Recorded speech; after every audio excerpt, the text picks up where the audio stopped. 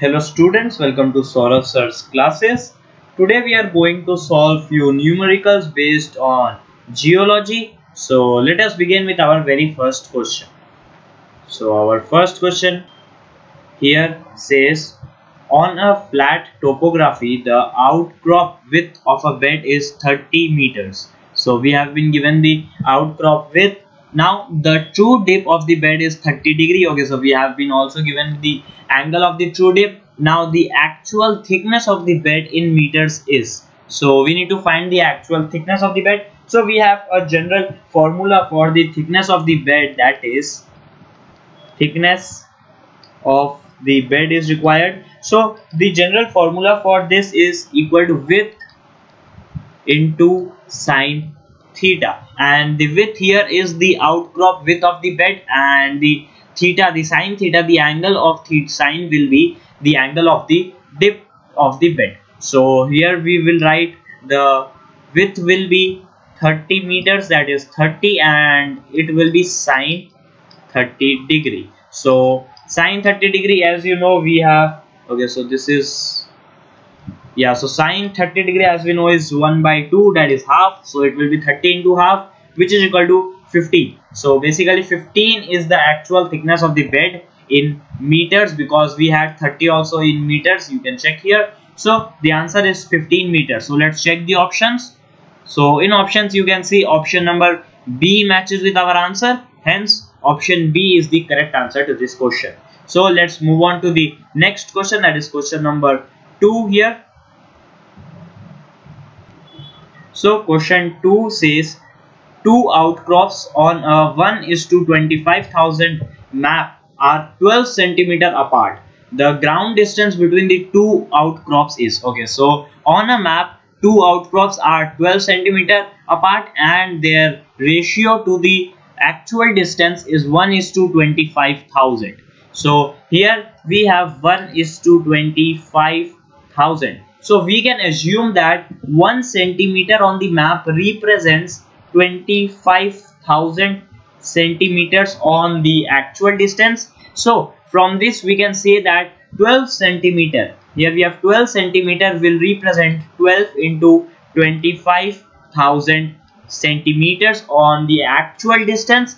But here you can see we need to find the answer in kilometers. So what we need to do is divide this by 1000 so that we can convert this in kilometer. Our answer is this one, because 12 kilometer on the map says 12 into 25,000 centimeters on the ground. So here we have centimeters, so this can be written as 25 into 12 into 25,000 divided by 1000 to convert this into kilometers. So here this gets cancelled out, we are left with 25 into 12. So okay, so this will not be divided by 1000, but we need to divide this again by 100, because from kilometers to meters we need to multiply 1000, and from meters to centimeter we need again to multiply 100. So from coming this side we need to divide by 100 as well as we need to divide by 1000. So here you can see we have divided by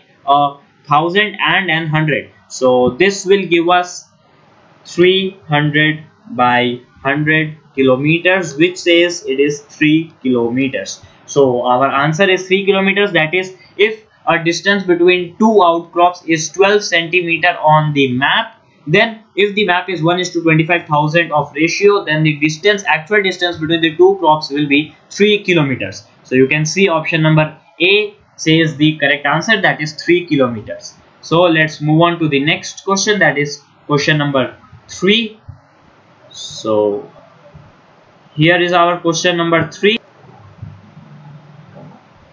So this is question 3. Question 3 says the RF of a geological map preferred on a scale of 2 is centimeters is equal to 1 kilometer is. So here we have been given the ratio, the RF. We need to, okay, so we need to find the ratio, that is RF. So basically what we need to do is what distance on the map represents what distance on the actual ground. So these are the basically the options, and here we have been given that 2 centimeter on the map shows 1 kilometer on the actual ground. So we need to find the ratio. So let us convert these in easier format. So here we have 2 kilometers is equal 2 centimeter equal to 1 kilometer. So we can represent this in any format, whether kilometer, centimeter or meters. So let us keep this in centimeter only, which is the shortest between three. So 2 centimeters is equal to 1 kilometer, which means 1 into 1000 meters into 100 centimeters.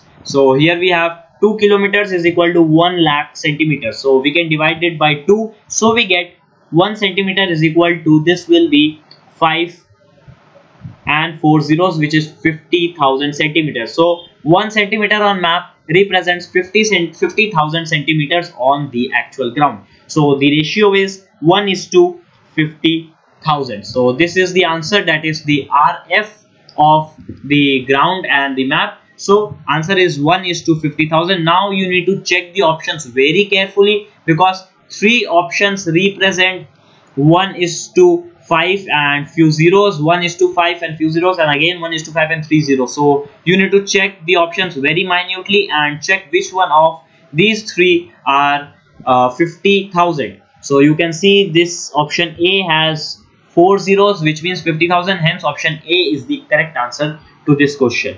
So we have completed few questions in this video. You will find some more questions based on geology in our further